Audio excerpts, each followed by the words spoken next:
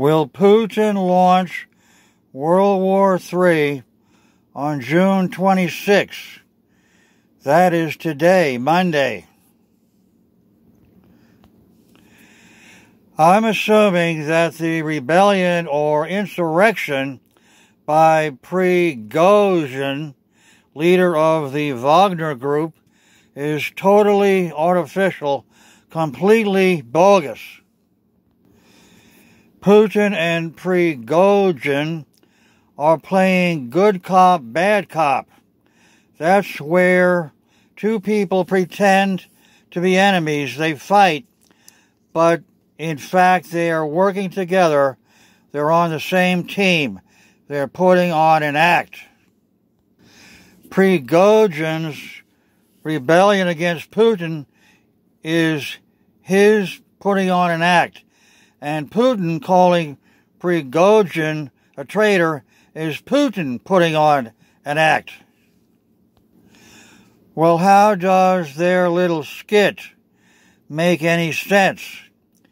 It makes Russia look weak, leaderless. It creates a picture of chaos, confusion. Putin wants just such a scenario, for it makes Russia look vulnerable and therefore in danger from the West. The Russian news media is already telling their people that the evil West, which is the USA and the NATO nations, are getting ready to take advantage of poor Russia during this time of crisis. Yes, the media is telling Russia that the West wants to victimize Russia any way it can. The Russian media is telling the people that President Putin may have to save Russia by doing the hard thing, the difficult thing, yes, by bombing America and invading Western Europe. It may be necessary because the West is such an existential threat to Russia. Russia, under the communists, always tried to, quote, play the victim, unquote. Here's an example. The Russian army occupied Hungary at the end of World War II, and later on, the CIA, our CIA, sent rifles to the Hungarians to help them start an insurrection against the Russian occupation. The Hungarian freedom fighters went to the top of skyscrapers, and from there they shot at Russians down below. This was in Budapest, the capital city. This tiny little insurrection was called the Hungarian Revolution, even though that title was greatly exaggerated.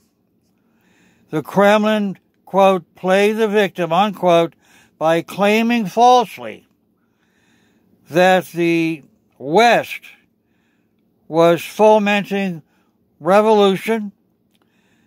A few Russians did get killed by the snipers, but that was no justification for Russia to send in 2,000 tanks to destroy the skyscrapers in Budapest just so the snipers would not be able to perch at the top of the skyscrapers and continue They're sniping.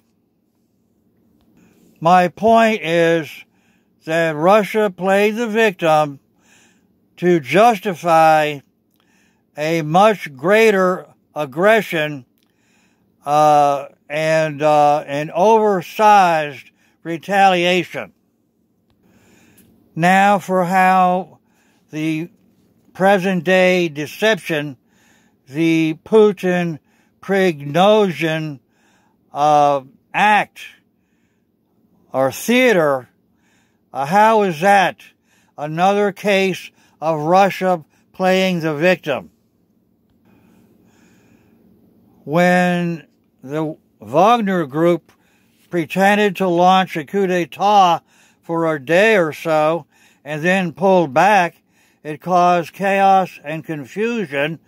Russia looked weak and leaderless, floundering, much less impressive than a superpower should look.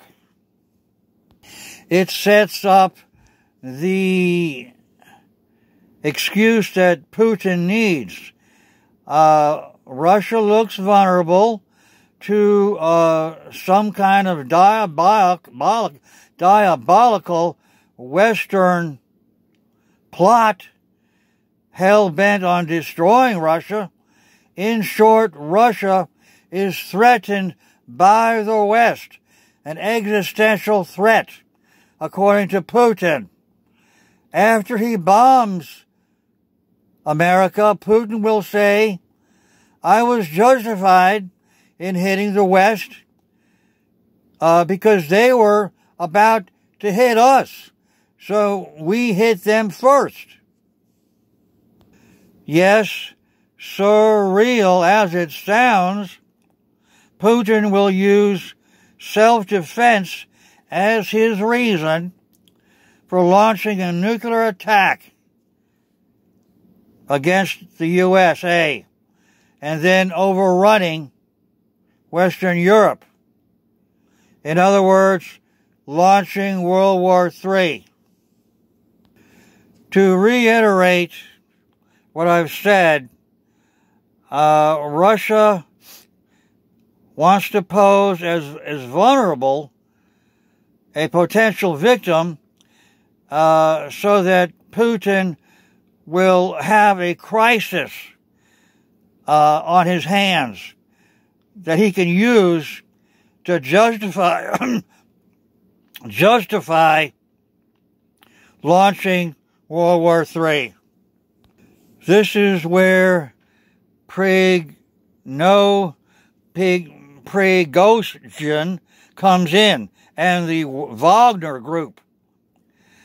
By them pretending to revolt against the regular Russian army and condemning the top generals of incompetence, Prigozhin is helping Putin with a crisis that he needs.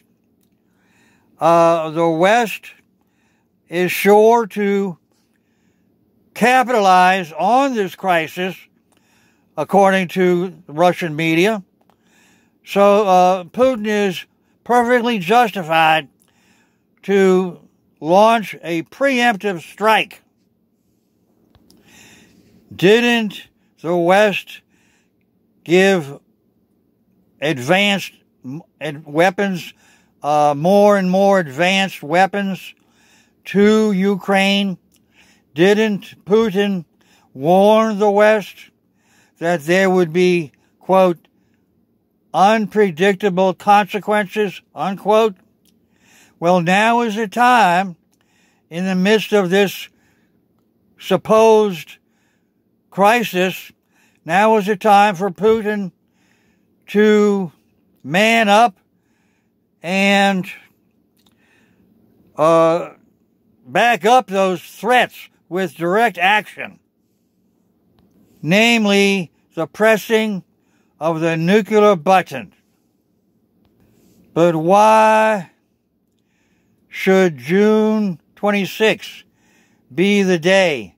Because there's no need for a lot of time to pass from the day that the insurrection began and then was called off.